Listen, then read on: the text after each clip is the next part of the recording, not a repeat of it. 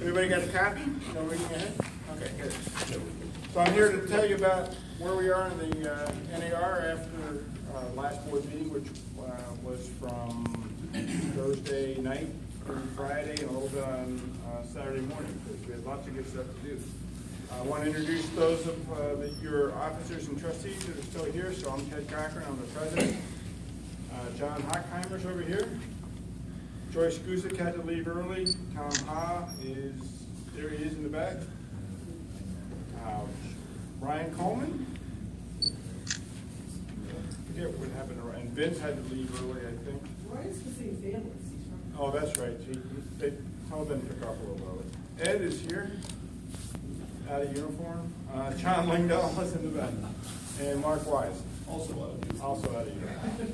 Thank you, Mark. Right, so these are the guys.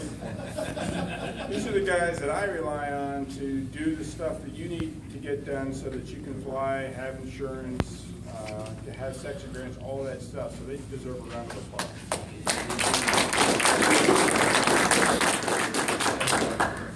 So my company, and I've tried to make it a habit here. We start off with a safety minute every meeting. And I use the same safety minute for these town halls because some of you follow me around the country, but lots of times it's a different group of people every time. So this is what I'd like folks to remember every single time you set up a range, go to fly, whether it's your backyard or anywhere else. If you keep the wind from one side or the other as you face your rocket, you are way safer than if it's coming from behind or coming in your face. So set it up so that the wind is cross range. Aim your rockets somewhere so that if the parachute doesn't come out, they land they crash in a safe place, and we will be much, much safer. So a good rule of thumb, 5 degrees, which is about 1 inch per foot of launch guide. So I mean, it's not that big of a deal. If you get a 6-foot launch guide, you're over 6 inches. That's the way to do it. Yes, sir. So angling your launch rods or whatever device you're using straight up is no longer advised. So in a dead calm, when you do that, the dispersal pattern is a big circle around your launch rod, right? Yep. And if the parachute doesn't open, that circle could include you, right? I mean, I'm primarily thinking about like competition, contest. Well, so there's the rule of, there's the range safety officer and the flyer can negotiate about special conditions. So TARC teams is a good example. TARC teams, we like to aim them 5 degrees, but they may get to pick the half of the hemisphere that they get to aim at. But we'd rather be safer than higher, or safer than longer in a competition. So that's the rule of thumb. So how did we do? 2015 was a great year. Our membership is as of last night was 6,419. It has never been higher. So what that enables us to do is all kinds of other services that you'll be hearing about. We're at 171 sections. A good portion of that increase is TARC teams and SLI teams that are establishing sections in order to get insurance. And what ends up happening, we've seen several of those turn into rocket clubs at high schools, which is exactly what we want. We have an extremely healthy financial position. We have a great magazine. We have record high power certification. I think we have more level 3s than we've ever had. More level 2s than we've ever had. Hard boot. Rebooting.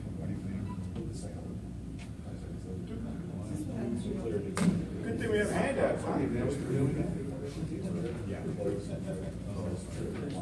Okay, story time. No, I think what we need to do now is tell the TV that we have a projector. Where's Frank? We'll try. Just keep going and say ding when you turn the page. Keep going and tell us what page to look at. I think it's on. No, it's on. Oh, you're just finding Android.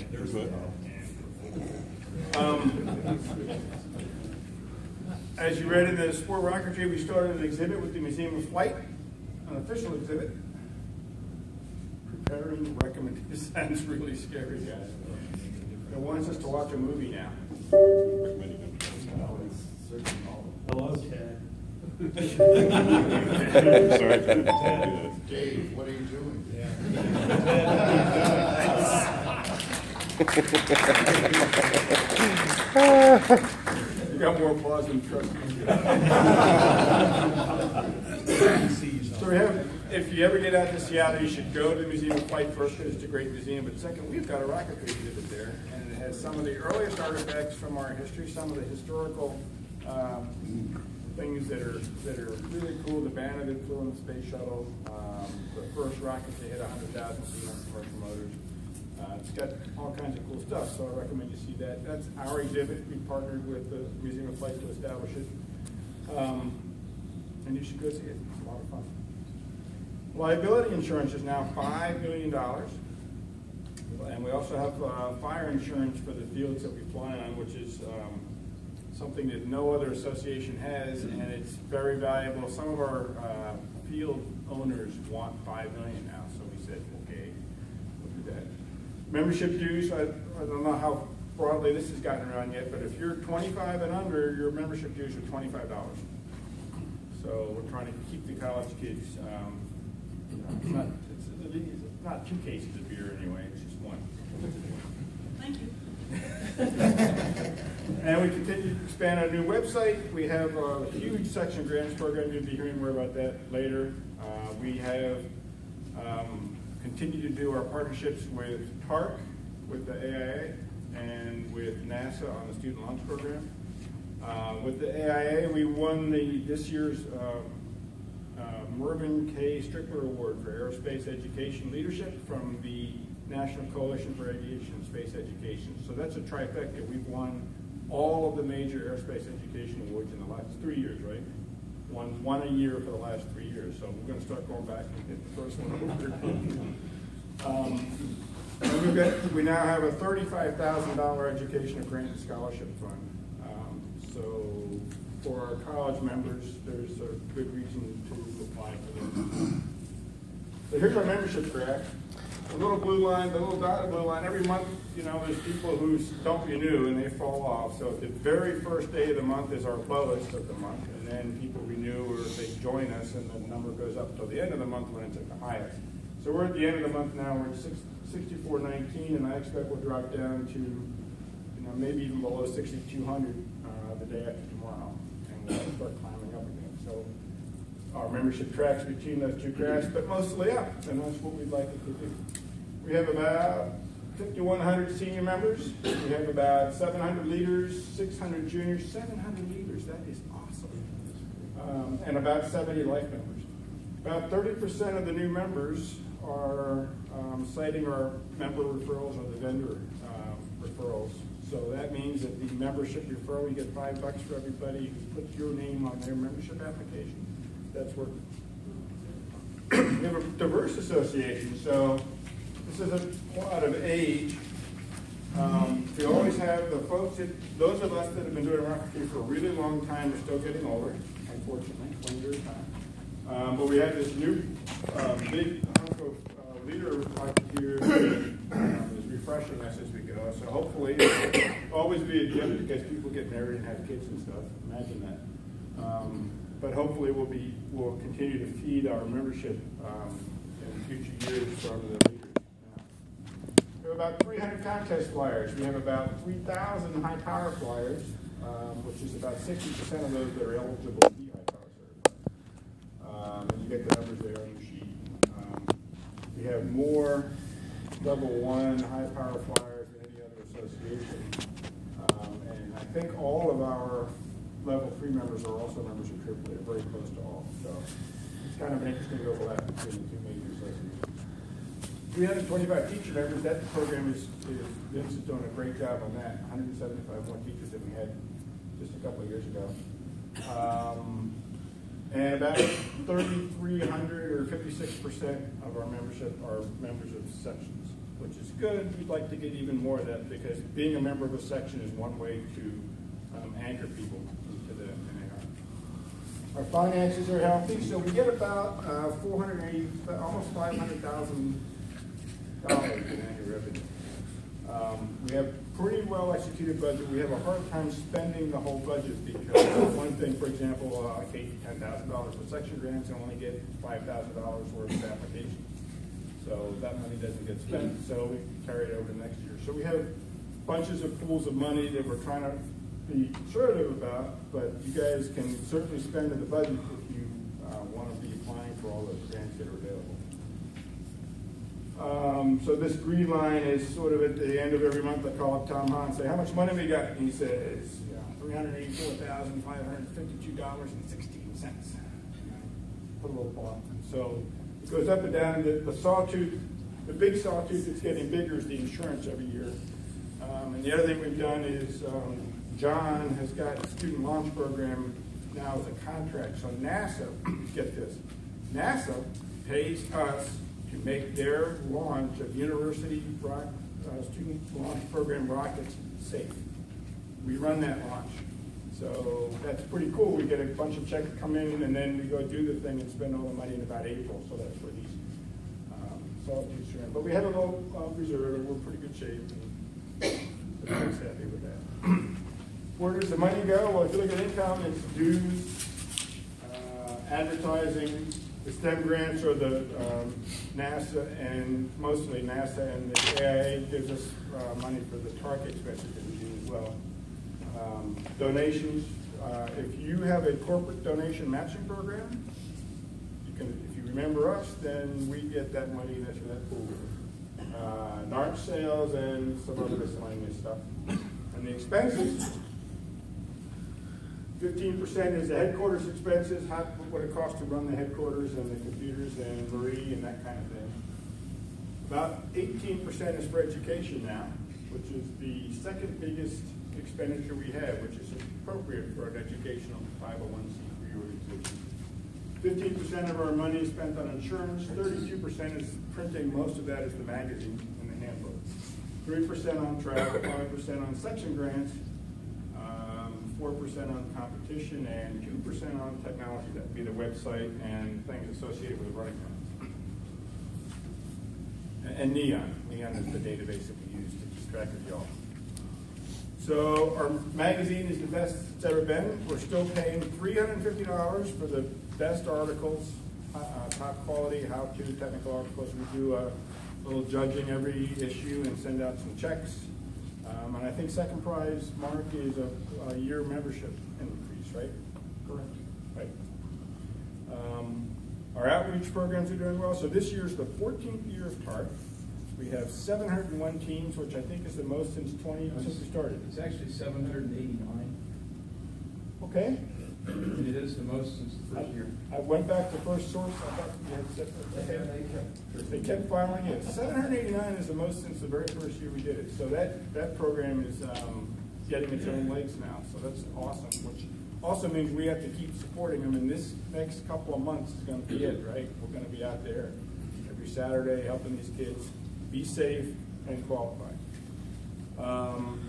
SLI is also, or Student Launch, they changed the name once in a while. It's called NASA Student Launch. They have about 53 teams this year, almost like 15-ish high school teams, and the rest are universities. That's another cool program. That's getting bigger every year. And we have the Seattle Museum of Flight. I talked about that. We treat that as an outreach program, right? We're trying to draw people in with that, Barclays on the exhibits, that sort of thing. I talked about the $35,000 in teacher grants. We started a new extracurricular grant. So we had these after-school clubs, and it wasn't really a canon, which is using rockets in your existing teaching curriculum. But we wanted to also support these after-school clubs. So there's a program for that now. And the scholarship fund is up to 10 $2,000 scholarships. I think that's right. We're continuing to do the R&D prizes. The R&D prizes were started by Bob Allway. There he is. Thank you very much, sir, for that. We're continuing to do the travel grants, and we're continuing to look for other ways that we can be as outreaching as possible for what it is the rocketry brings to the website. So how many have been to the members-only side of the website? Good. So you're familiar with the fact that we're continuing to build that out. We now have a national events website. So it used to be, if you want to do a national event, say, oh, that means I gotta negotiate with a hotel, and I gotta find somebody who knows HTML, because I gotta have a website up, and you don't have to do all that stuff now. We take care of the hotels, and we'll negotiate with the hotels and find a great deal, and we'll also take care of the, giving you kind of a template to set up your event. So all the events this year are posted in our website with the same kind of template.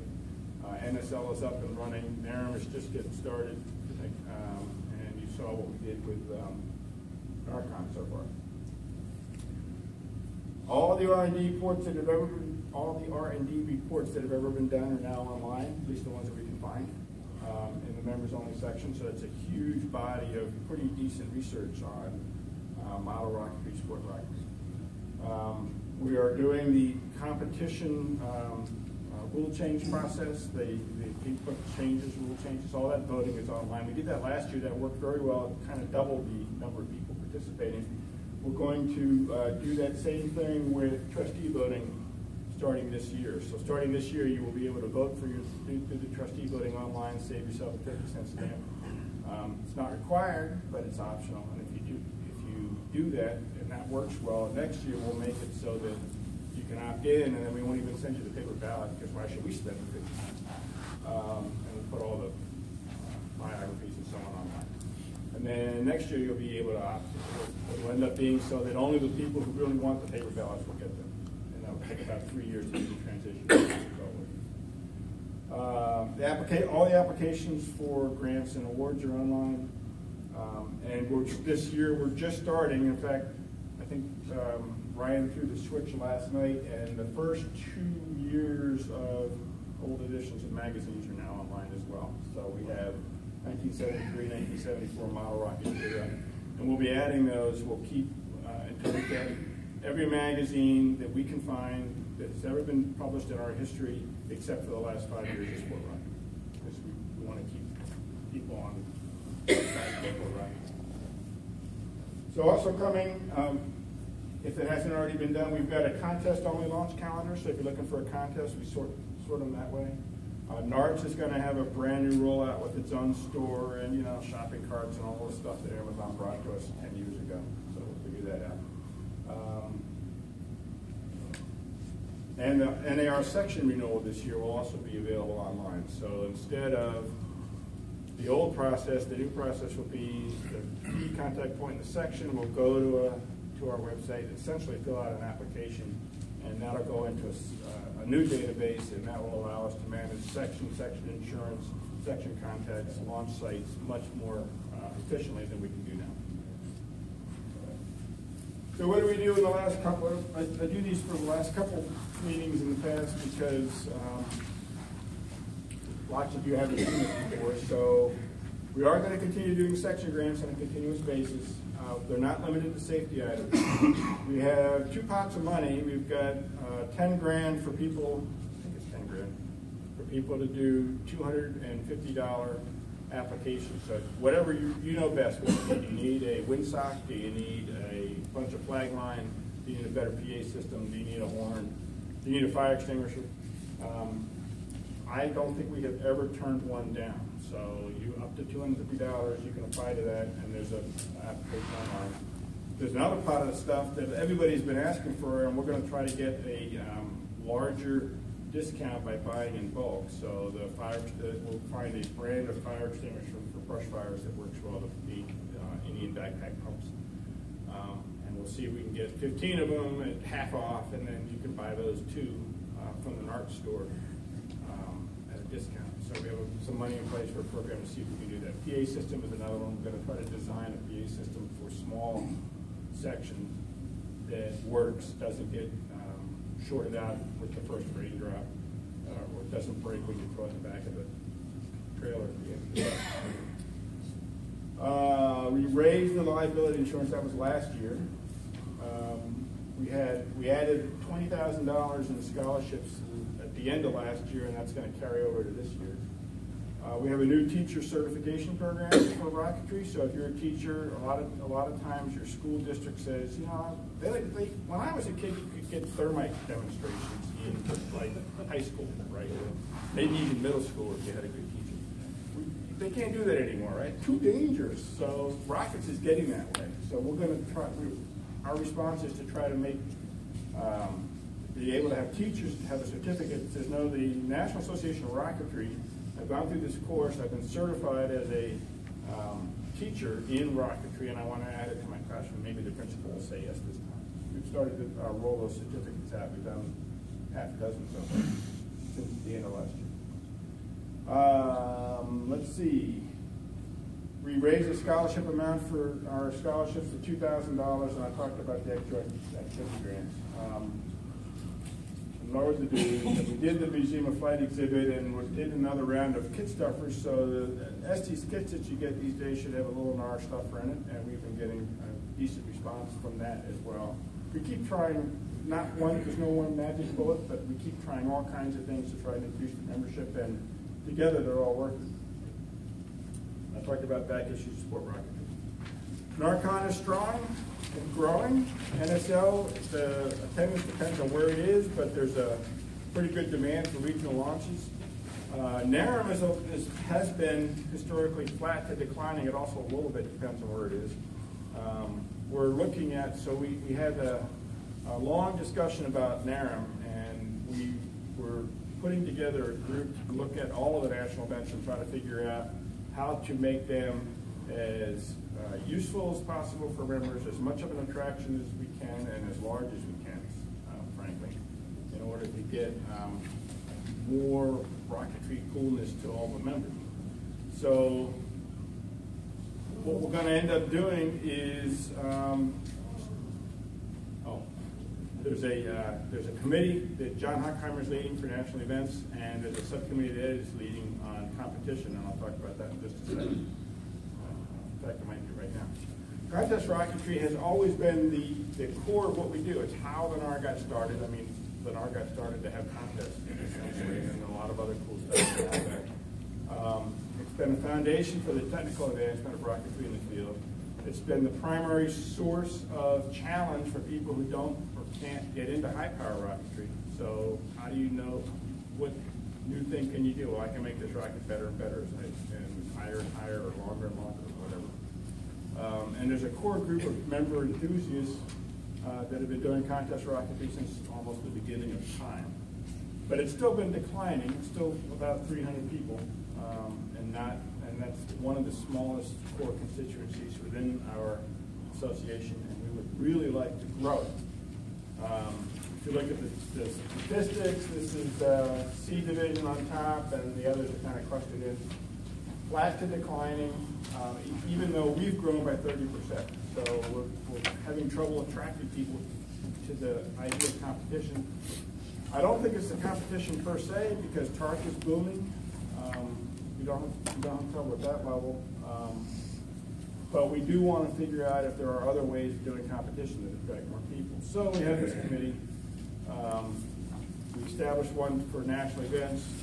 Talked about that John is going to be chairing. We have the subcommittee on competition by Ed LaCroix. They had a interim report. It's a really neat concept, and we loved it, essentially. I mean, there's always little standing around some edges and things like that, but it was very positive discussion. It was the most enthusiastic and positive discussion on contest rocketry that I have ever participated in as an NAR member. That's how fun that meeting was. So you'll be hearing that. The committee's going to go back and work on some things and start rolling that out. And we expect by NARM this year, that's July, to adopt the committee's recommendations. So we want to thank Ed and all the participants. He had a whole crew of people helping him. It was awesome. Way to go. So I'm really excited about that. It'd be cool. It'd be really cool to have 1,000 NAR members doing competition. And I honestly think we can get there. Okay, so we're still paying $350 for rocketry articles. We still have the high power rocket science achievement award. So if you fly a rocket to a mile and you've documented it with an altimeter, recording altimeter, send that in, because we have a web page with people who've flown a 1 mile, 2 mile. somebody put up a 22-mile flight, so that kind of took the. See if you can beat them, but meanwhile, I go to supersonic flight. There's a bunch of different categories of that. We're still, if you do that with the model rocket, does it still count? Oh, yeah. That's the whole point, right? You could do both mile high flight and a supersonic flight on the same rocket, on the same flight. You got to get the altimeter in there, but yeah, that's entirely doable. Every member that puts your number on their application, you get $5. I'm about ready to start to do that that evening where I look like a drug dealer in my living room with the stacks of $5 bills and the billing labels and the stuffing in the envelopes. That's always fun. What's really fun is going to the bank and saying, I need $2,000 in $5 bills. Would you wait here for a minute and come back? Now they get to know me. They say, oh, another bonus day. Those of you that have motors that are not currently certified, that they've been expired, we have a way you can fly those, and we take the data, and we've got a lot of participation, but it's very broad and not very deep, and so we don't really have enough motors of any one lot yet to rescind their decertification for age. But in the long run, we could do that if there were, like the MRC motors never fail as near as I can tell, but we only got 20 of them scattered over a bunch of years and a bunch of lots, and they're looking good. But if we had more of those, we could let everybody fly them without this program. But if you want to fly them anyway, send a note to Steve Loveliners. He's still here? Okay, Steve Loveliners, our safety guy, his email's on the website. Tell him what you want to do, where you want to fly. I think we set the standard safety distance double, and we don't let you fly them as sustainers on a two-stage flight, but there's a couple of restrictions like that to keep it a little bit safer, but they're generally pretty good. Some of them do have more CATOs than others, and they'll tell you to buy one of those. So we can do that. If you do have a CATO, older motor or otherwise, please fill out a quick form that we have up on motorcato.org, that website. Because that's the only way we can tell whether there's an issue, right? So we'll hear somebody say, I flew STD-12 and the whole pack was bad, and my buddy down the street says he had a bad pack the day before, and we go look at the statistics and they look fine. So it's probably bad luck, or maybe you cooked them in your car and then froze them or something. But if we were to find, going back and looking at the statistics, oh yeah, that whole batch, we've got lots of reports on that. We call Besties and say what's going on. So there's an opportunity there for us to get the thing fixed before you blow up the rocket. And the Facebook page. We have an our Facebook page with 4,190 people. It's pretty rigorously moderated, sometimes more rigorously than others, because I wanted to be a friendly, family-friendly page where people talk about rockets and not politics. There's one place in the entire world can we talk about rockets. And a lot of those members are from other countries, and they're not in our members, but we use that both as a recruiting tool and a way to find out what other people are doing. So that's fun. So my only primary concerns are, please don't fly rockets. You really shouldn't be flying anyway. And I think we all know when we go out to a section launch or something like that, there's always that guy with that rocket, and the RSO says, just put it way out there and we'll call heads up. Why are we doing this? I mean, you know what's going to happen. Maybe it crashes where you expect it to crash, but maybe it'll come back and crash near us. We don't need to do that. So don't fly rockets that you don't need to fly. If our association had a major insurance claim, it would really affect us in the rates. We pay some of the lowest insurance rates you could imagine for the kind of activity that we do, and it's because of our record. There was a fatality last year, late last year, in a Boy Scout with a large model rocket. It wasn't high power, it was a large model rocket. The person got killed looking up and not seeing that rocket because he was watching a different rocket, and it hit him right in the face. So this can happen. We wanted not to happen. We want your rockets to crash somewhere safe, not near us. Minor incidents happen a lot, so I don't think I had ever heard of a personal injury from a NAR launch from rocket flying before I became president, and there have been 2 so far in the 4 years I've been here. One was a pyramid that popped off a rod. It was a very big motor in a very small pyramid. It chuffed, popped off, landed on the ground, and then lit. Went screaming across and hit somebody in the leg, and they got stitches. Right? Another one was somebody not paying attention, and a rocket didn't eject. It came in and hit them. Again, we can't be too safe. The other thing that happens is people are parking under the rocket recovery area. I don't know why, but a couple times a year, somebody will call up. I get an email that says, my rocket hit a car. Now what? And our insurance covers $1,000 deductible for you, $4,000 additional deductible for the section, and then we get the insurance company involved. It takes a really bad deal for a car to take damage beyond that deductible. So 99% of the time, you dink a hood in a car, somebody's brand new metal flame paint job, and you just punked it, it's going to come out of your pocket. So if you think about it, don't let people park where the rockets are coming down, and don't fly your rockets so that they go to where the people are parking, and we can avoid all that. Next, priorities. We're going to continue to make flight. You're going to hear flight safety a lot, because that's what we have to do. We're going to be as broad as we can. Anything that's commercial, model rockets, level 3, contest rockets, high power, whatever, we're going to support. We're going to have as much breadth as we can in everything that's rocket powered, even drones. We're going to increase our size as much as we can, members, sections, and then as the membership size increases, we have more resources to support you in any way that makes sense. Headquarters support, section support, member support, about that order. We're going to continue to support and expand our outreach and educational efforts. We're going to be as open and transparent as possible, so board member meetings are open, the minutes will be out within a month. The E-Rocketeer comes out. How many people read the E-Rocketeer? I send out every month. Good. So this is the core group that I'm not too worried about. It's the people who don't come to our events that we got to. So keep talking, keep spreading the good news.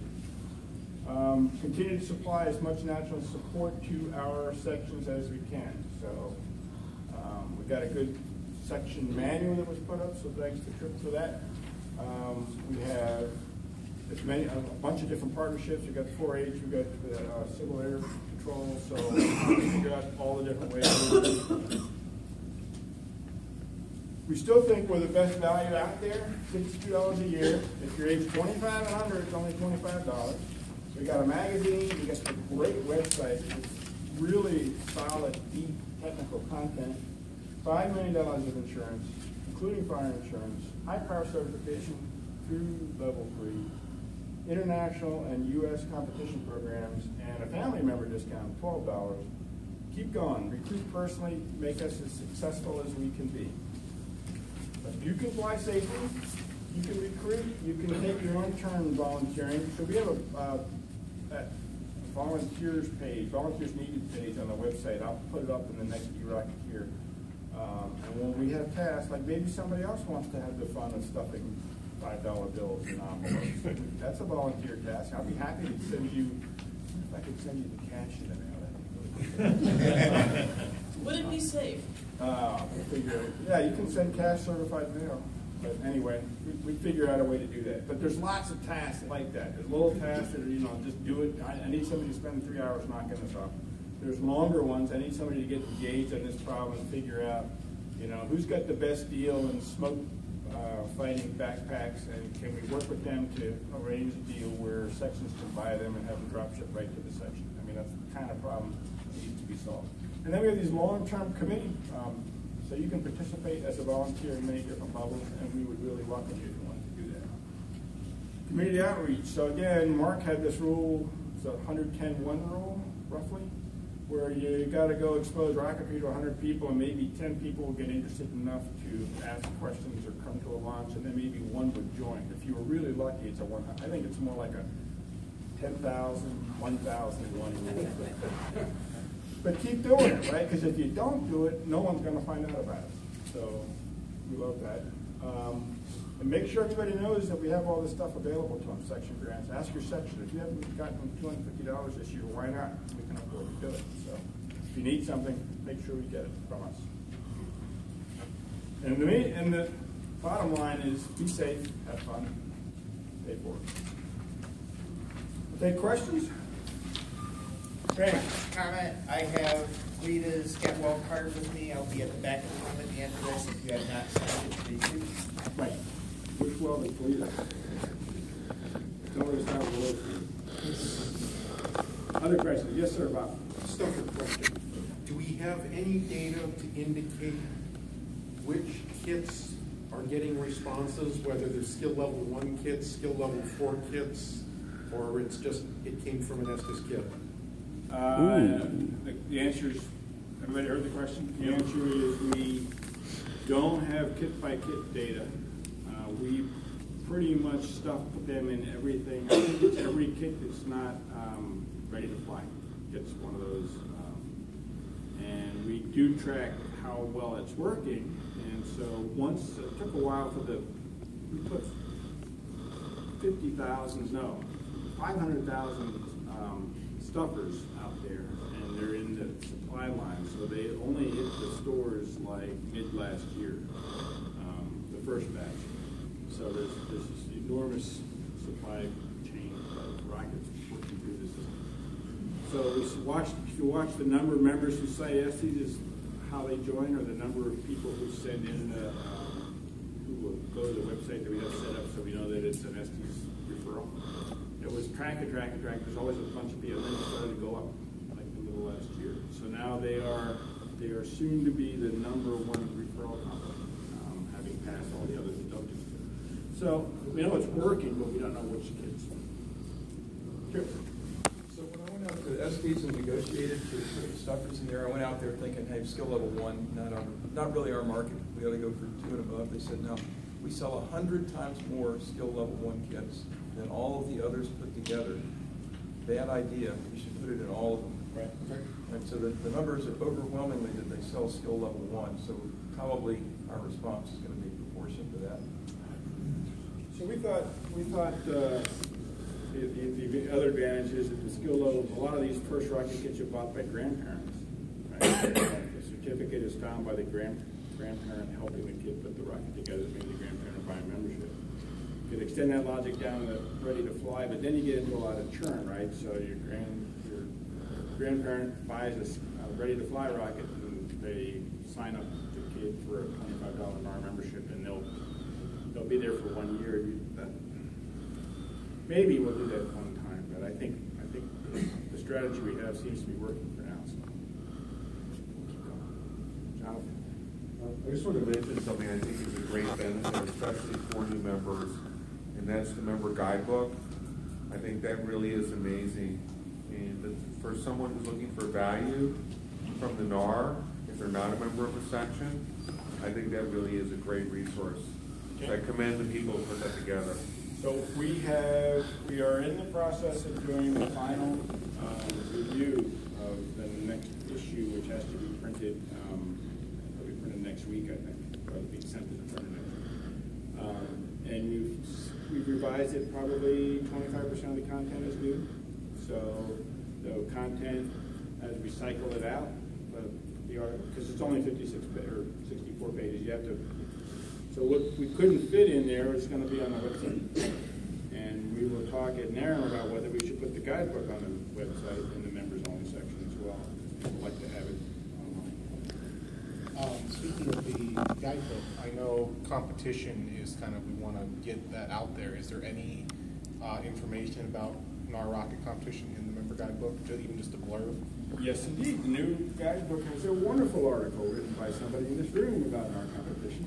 Trip did that, thank you. And it'll have a link to the competition guidebook on the web, which is fabulous. And know, if you think you'd ever want to know about how to fly a payload is on the web. Well, not everything, but a lot of stuff. So, yes, we're doing that. And it will still be relevant in the new kind of competition framework if we do that is proposed. Yes, sir. Is there any way or thought to open the motorcade data so that people can look at it? Because I know you're saying, well, if it's statistically significant, you'll contact the manufacturer, but I don't know that I've hardly ever seen a recall. I know on the forums, there's several people that have had issues. You get, 5 or 10 people with the same motor code, but I never hear anything happening significantly from the organization. It'd be nice to just see it, and I know you've probably got worries about manufacturers getting concerned about visibility, right? But it's a transparency kind of thing too, right? It sort of is transparency, but I'm a statistician in real life, and at least one of my jobs. And I'm really hesitant to put up data that I know is not statistically useful. So if we accumulate it over the course of years and years, it becomes more useful, but it's until we get people really using that site at a significantly higher level.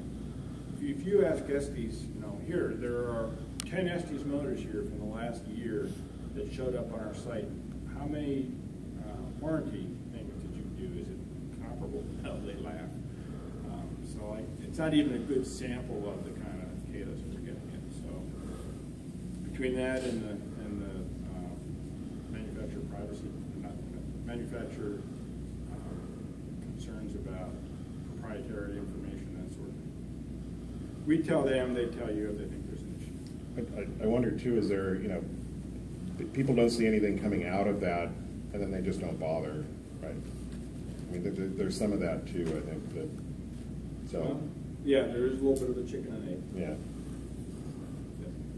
So there have been a couple of occasions where NAR privately communicated to a manufacturer that we have had an exceptionally large number. There's a threshold on this particular batch of this motor, and action has been taken by the manufacturer as a result of that. Sometimes they were already taking it, sometimes we were the incentive for them to take it.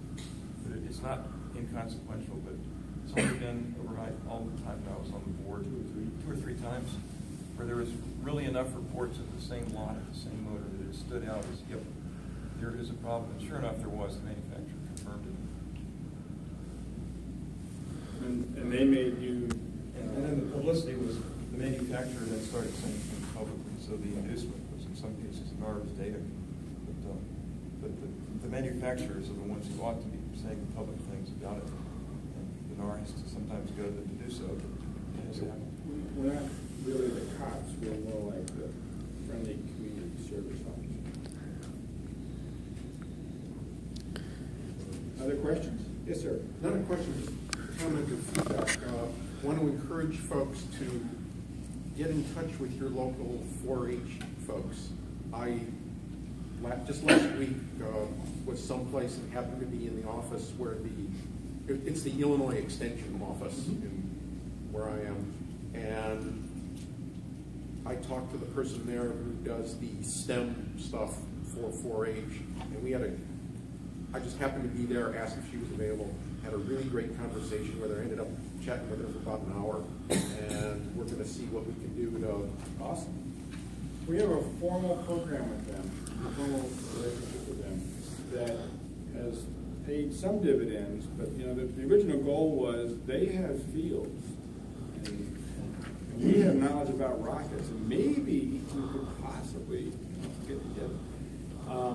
And I think there's been a couple of fields that maybe have been identified. But that sure seems to me to be an underutilized aspect of that relationship. So most 4-H groups are working through extension offices at the state level. They're kind of a quasi-government agency, so they have their own There might be ag departments in states, and at least in the ones that have ag. So yeah, go talk to them.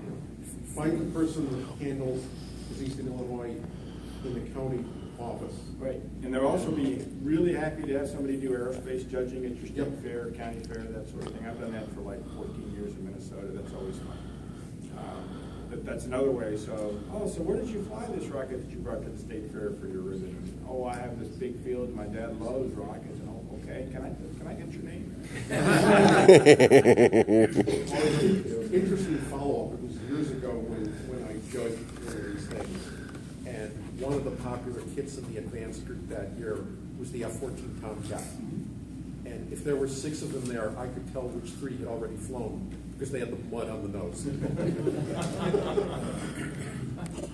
They really don't like to fly their 4-H projects before the fair because they think that, and I keep telling people, I'd love to see them fly. And if you brought in a crashed one and could explain why it crashed, you could still get a purple ribbon. They don't believe me, so you got it. Yes, sir. I know there is some sort of at the top level formal agreement or understanding with 4-H. Is that something that's on the web page somewhere or that we could point to if we talk to anybody and say, oh yes, we're. You know, I don't know, but I can certainly make that happen. And which were, just extending that from 4-H, which organizations do we have a relationship and might make that information available for, local outreach? So Tim, when we did the website transition, there was a 4-H page. I think there's a 4-H page, I just don't know that there's the text of the document is anywhere there. The agreement? Yeah. It was a resource page for 4-H people to start to arm. It's still there under the education section. I could probably pull that up. That could run right. I should make a comment about that 4-H program. The communication throughout the 4-H community is non-existent on that. The 4-H team that I sponsored that actually won TARC a few years ago actually asked the state organization about it, just looking for additional funds for next year. Right. They had no knowledge of it. Yeah. We found that 4-H is not that, within the communication within 4-H is not that straightforward. It's very decentralized. I mean, Yeah. they operate very much at a local level. And individually at the local level, there is some roll up to the state because their funding comes through the state land grant institutions, but it's pretty much decentralized and very much operated locally. Yeah, that makes it sound like anything we have. Yep. I'll go back and look at that 4-H page and see if there's, at least link to the document if somebody wants to know proof that there is a formal relationship. It might not help, but at least it'll say that there's because the document basically says we'll do what we can to help you, you do what you can to help us, but doesn't commit money or anything in either direction. It's just But it does say our group is okay. Yeah, right. We're approved. We have the stamp of 4-H. The closers on that. Other questions? Going once. Thank you for coming. Thank you for all your participation. Thank you for being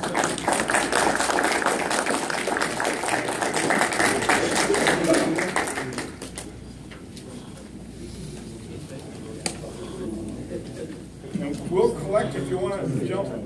If you're going to throw these away anyway, we have another place to put them. So if you want to bring them up here, we'll collect them and reuse them.